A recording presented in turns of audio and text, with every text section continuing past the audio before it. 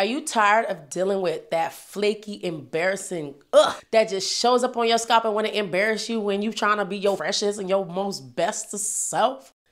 I know. Tell me about it. Dust your shoulders off. Ooh, yes, ooh, yes. I'ma be living that good, yeah, good, yeah. Guess what, y'all? I'm finally a part of the microphone crew. What's up, Locked Up gang? It's your girl, Flaky, Locked Up, coming to you live. Yeah! I don't know, that felt fresh. What y'all thought? That was corny? Oh well, I don't care. I'm living my best life. I ain't going back and forth with you. So today we're going to talk about 5 tips, things that you can do right now, today, so that you can get rid of that flaky foolishness. Kick its... Oh, we can't say that? My bad. So if you are interested in knowing how I deal with this, I have 5 tips for y'all. Yes, I said 5. 5 tips for you that you can implement today that's gonna help you with this flakiness. Okay, say no more flakes, flake away. Is that a good theme song? All right, so if y'all interested, come with me, take a seat. There you go. Before we can get into this, we actually have to talk about what is that flakiness. That flaky culprit is dandruff. Dandruff is primarily caused by an overgrowth of yeast on your scalp. And when your yeast is eating up all those oils and all your todays, yesterdays, and befores, okay, it turns into irritation, redness, itchiness, and then it also starts to make your scalp shed dead skin excessively, i.e. the flakes, okay? No more flakes. I need a theme song. Now, people that are more prone to oiliness on their skin are gonna really suffer with dandruff because that oiliness is gonna cake up on the scalp. And if you don't have a regular wash routine, which is really, I feel like, the best segue. Number 1, washing your hair more frequently is gonna be important. That oil layer we're needing to strip away so that our scalp is fresh and ready to breathe, and it actually can breathe, okay? You know you can suffocate your scalp. It's crying. It needs air. Washing your hair more frequently. That is the first tip I'm gonna give you. If you don't have a proper wash routine, you'll actually see this flakiness occur more frequently. And you're actually going to kind of train your scalp to keep producing flakes. So think of it this way. If you strip your skin of oil, okay, it's going to crave the need for oil because oil is a barrier on your skin, okay? So when you're removing this barrier and you're leaving your skin bare, it is feeling like, hey, I need oil, I'm missing my barrier. So what is gonna happen is your skin is gonna produce more oil than it's normally going to produce because it's trying to overcompensate for the fact that there is a lack of oil. So in somebody's mind, you would think, but if you let these things keep piling and piling up, that's how you lead to suffocation. And then your scalp is really gonna get red, it's gonna be irritated, and you can actually start having more severe skin conditions such as psoriasis, seborrheic dermatitis. So we're gonna talk more about those things, but washing your hair is gonna be really important. I personally use natural shampoos. You do not have to use a natural shampoo if you don't want to. I will be making a video on how I make my natural shampoo, so if you all are interested in that, please hit that like button, okay, and I will produce that video while I'm already producing it. But just let me know y'all interested.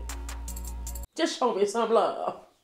But I actually use a dandruff shampoo from time to time as well, or I make sure that I use things that incorporate ingredients such as tea tree. Tea tree is gonna be great if you're wanting a more natural remedy for this flakiness and things like that. But if you're not and you're wanting to go the more stronger medicated way, there are shampoos that I will list right here that you can check out that are going to be great for your scalp. Just make sure you use them sparingly and use them by the directions. You know, we the generation like the directions. Oh, I can't say that.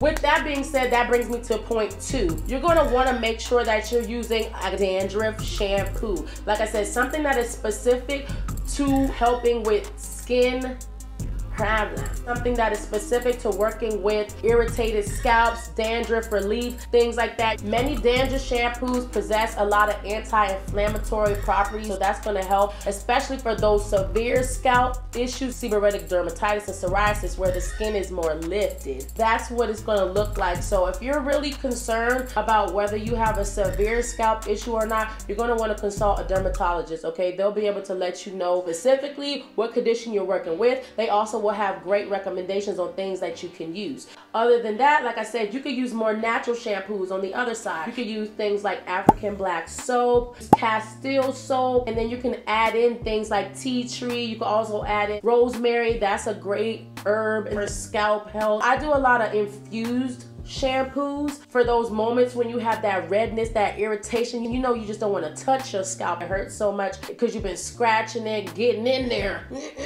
These herbs are the medicine, okay?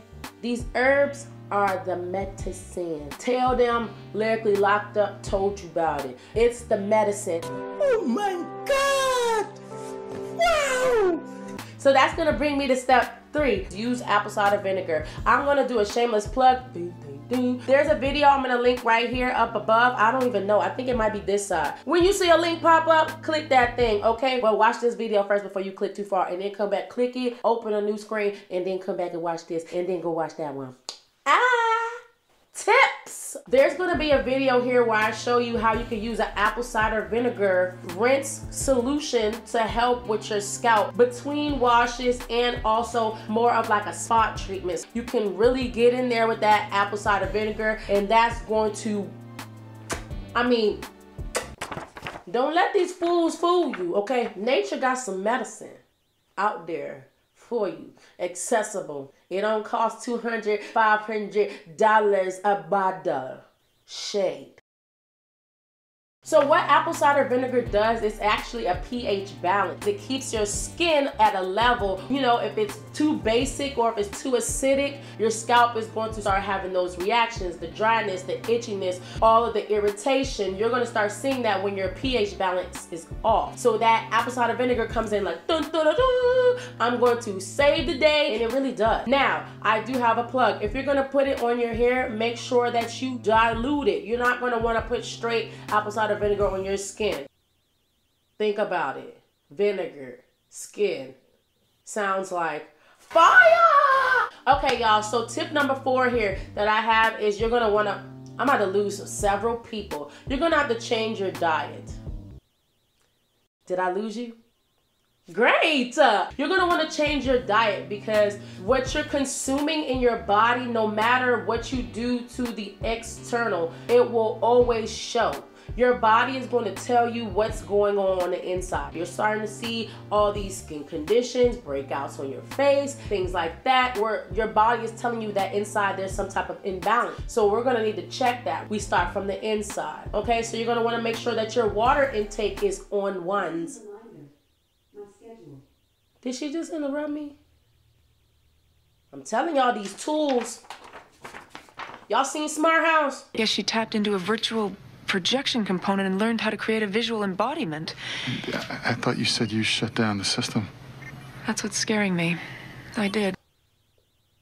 You're gonna want to change your diet. You're gonna want to put better ingredients inside your body. Things that have omega-3s, omega-6s, fatty acids, those are gonna be great for your hair and strengthening. You're gonna also wanna make sure that you avoid eating a lot of sugar, because sugar is the main component that's gonna be producing yeast. And the more sugar you intake, the more yeast that you produce, which is the more flakes you gonna have.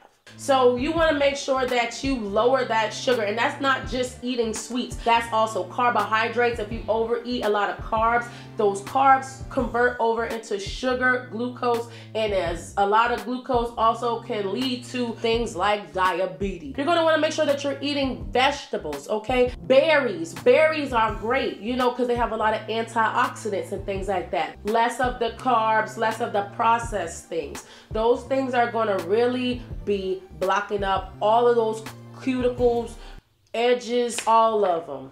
Your stomach, hot girl, hot boy, summer, cancel, okay? And last but not least, I want to talk about herbal hair rinse. I just love herbal hair rinses. I'm gonna speak highly on them forever and ever and ever, because herbal hair rinses are, again, 1, natural, 2, natural, 3, natural. Okay, see, this is important because these herbs have benefits in them, okay? And actually, all of the ingredients, a lot of times that they are making these products with, are broken down versions of these herbs. Not only are herbal hair rinses going to help put those vitamins and nutrients into your hair, but it's also going to be a form of conditioning. So it's not going to strip your hair. If you're a person that's looking for a way to deep condition your locks, herbal hair rinses are the way to go. I do my herbal hair rinses when I wash my hair. That's a step that I do right after the shampoo. If you don't want to buy the ingredients and all those things for you to make the herbal hair rinses, you can buy them. I do personally make one myself. You can check down in the description box, okay? And I will have the link for the website where you can go purchase one, okay? Or purchase a pack of them. But if you do want to try to make one, I do have up here, you will see a video that I have about herbal hair rinses. It's going to talk about all the best herbs I feel that you should use for your herbal hair rinses, how to make them, how to apply them. It has all the steps. So if you're looking for that information, check one of those sides. So there you have it, y'all. Those are the 5 tips. I hope that was truly helpful. Make sure you implement these things and give it some time, okay? This is not something that's going to just happen overnight. This is going to be a process, a journey, just like your lock journey, just like you going through that process. This is going to be a process with you and your scalp. So if you're looking for some more videos and some fresh content to watch for your locks, make sure you click on this video right here. Why? Because it got me in it. Why else? Because I got locks. And why else? Viva! I'll see y'all in the next video. Stay locked up.